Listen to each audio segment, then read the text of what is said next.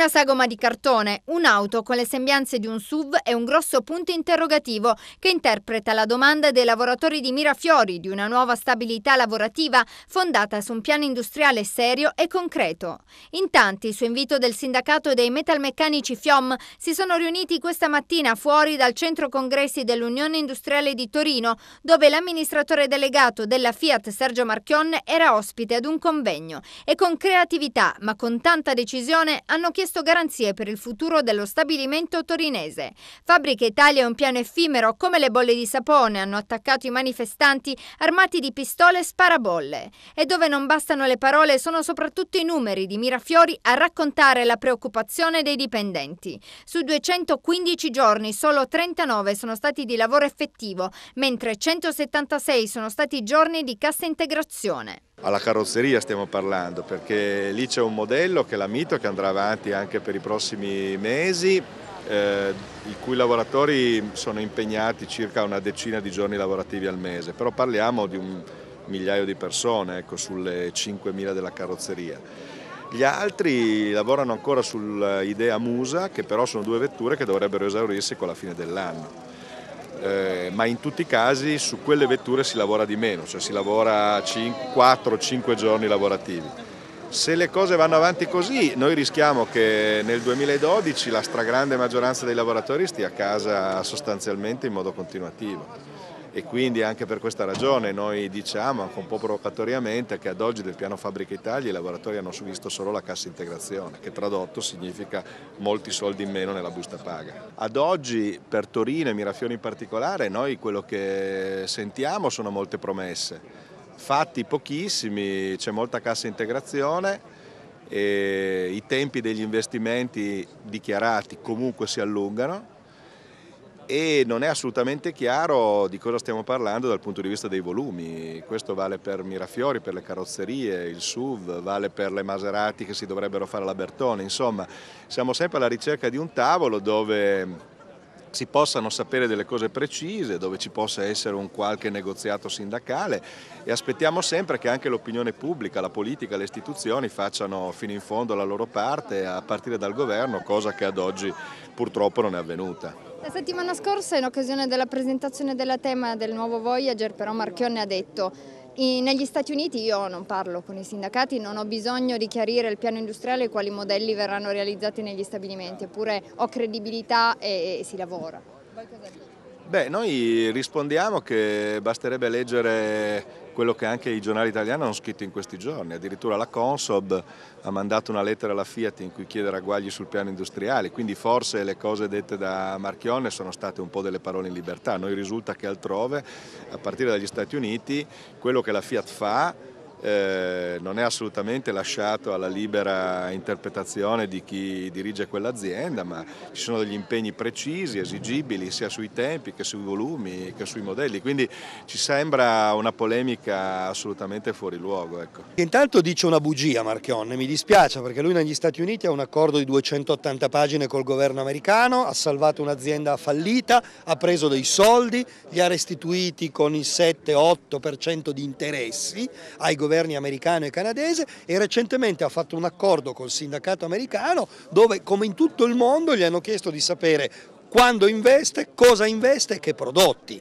È solo in Italia che lui sta approfittando della divisione dei lavoratori che lui ha prodotto, della divisione dei sindacati che purtroppo lui ha prodotto e di una politica francamente debole. Noi abbiamo un governo che corre a fare le leggi retroattive che sono incostituzionali per la Fiat e non abbiamo un governo che tutela i cittadini e i lavoratori. Abbiamo una politica che sembra un po' fracchia, chiede per favore a Marchionne di restare ma non si fa dire né quando né come né con quali soldi.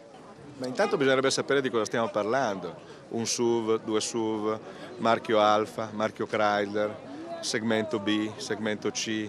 E quindi di quali volumi stiamo parlando e quindi quanta gente eventualmente occuperebbe, cioè sembrano dettagli ma sono la sostanza di un qualsiasi piano industriale. Oggi le cose che io posso dire a voi e che voi potete chiedere a me sono semplicemente un commento alle dichiarazioni che sui giornali tutti abbiamo letto, che Marchionne di tanto in tanto si sente in dovere di fare, insomma. Ecco, quindi è difficile rispondere alla sua domanda, ma è proprio il cuore del problema. Noi oggi sappiamo davvero poco e quindi è anche purtroppo comprensibile, non condivisibile, ma che ad ogni piè sospinto le stesse dichiarazioni possano cambiare, possano modificarsi, insomma alla fine non si capisce questo piano Fabbrica Italia esattamente in che cosa consiste. A chiedere il rispetto almeno di quello che dice o che va dicendo in giro, usando i media per farsi una grande propaganda, poi alla fine però il risultato è questo, che comunque la Mirafiori è chiusa, lavora pochissimo. Quando va bene si lavora 6 giorni al mese. Io dico che lui non si trova, la Fiat non si trova negli Stati Uniti. Sicuramente ci sono due mondi diversi. Il nostro è un mondo più che c'è la partecipazione anche delle persone che lavorano. Non dico solo del sindacato, ma di chi lavora materialmente e costruisce la ricchezza di questa azienda comunque. E secondo me è un diritto che deve discutere anche con i lavoratori. Se in America non si fa, ci credo poco comunque, perché so che ha dei grossi problemi in America con il sindacato. Cosa chiedete per riavviare quindi la produzione, riavviare il lavoro a Mirafiori in tutti gli stabilimenti di Torino? Cosa gli chiedete? Beh, gli chiediamo che innanzitutto non è che io voglio insegnare niente a nessuno perché non è il mio lavoro quello lì, io devo fare l'operaio, però so che se non c'è il prodotto appetibile per la clientela lui non farà proprio niente. Per cui deve creare prodotti che siano anche concorrenziali con gli altri, soprattutto, e che siano anche, come posso dire, che sia un prodotto che guardi al futuro, come gli ha costretto Obama da fare a lui. Penso proprio che sia una illusione, una presa in giro, perché il SUV per carità va bene, perché ci sarà anche chi se lo può permettere, ma non è un prodotto di massa. Sicuramente solo per mantenere un SUV chiaramente ci va un livello di guadagni oltre i 100.000 euro all'anno. E poi a quei livelli lì la gente compra BMW, compra Mercedes, proprio per la qualità. Uscendo da Confindustria Marchionne non pensi di aver risolto il problema, noi continueremo a chiedere il contratto nazionale, ha invece ribadito Giorgia Eraudo, responsabile auto della Fiom CGIL.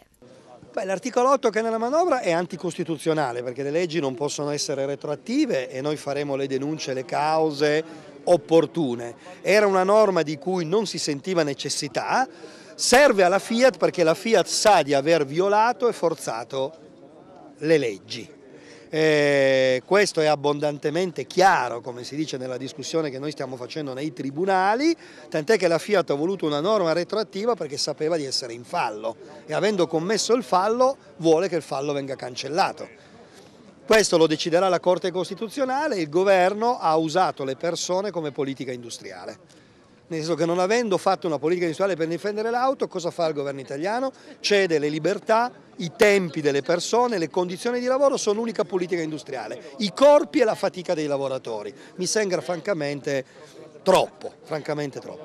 No, bisognerebbe secondo me che tutta la stampa fosse un pochino più libera in questo paese, perché vedete quell'auto lì, quella che si chiama Lanciatema, è la Chrysler 300, è prodotta da 6 anni negli Stati Uniti. Non è un'auto nuova, è un'auto a cui è stata cambiata la calandra e il beige dietro e c'è qualche atteggiamento sugli interni, legittimo, perché è difficile vendere un'auto americana sul mercato europeo e viceversa, ma dire che quella è un'auto innovativa francamente è un po' troppo. A me dispiace che non lo sia, mi piacerebbe che avessero fatto una Lanciatema per il mercato europeo prodotta in Italia, invece è una Chrysler ribaggiata, come si dice.